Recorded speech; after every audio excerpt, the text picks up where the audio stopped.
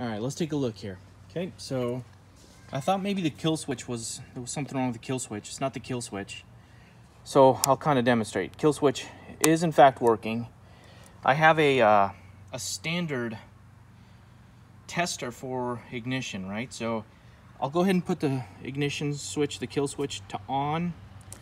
Hit the brakes, I'll start it. And when I do that, you can see that the tester shows that we are getting electricity to flow, so that kill switch is working. Now, I'll reset the kill switch so it's off. Okay, there we go.